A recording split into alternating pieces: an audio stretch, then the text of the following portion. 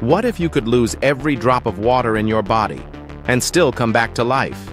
Meet the tardigrade, also known as the water bear, a nearly microscopic animal that defies the very limits of survival. When faced with extreme dehydration, the tardigrade enters a state called cryptobiosis.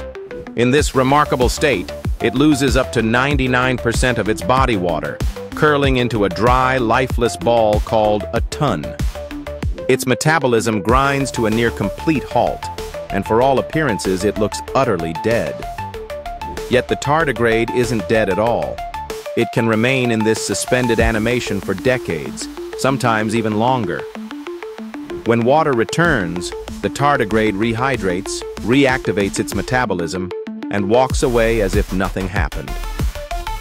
Scientists have revived tardigrades from dried moss after 30 years, and astonishingly, they've survived the vacuum and radiation of outer space.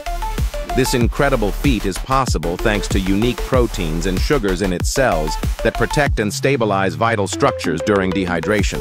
The tardigrade's resilience makes it a true marvel of nature, offering a glimpse into life's astonishing adaptability and the extraordinary ways organisms can endure the harshest conditions.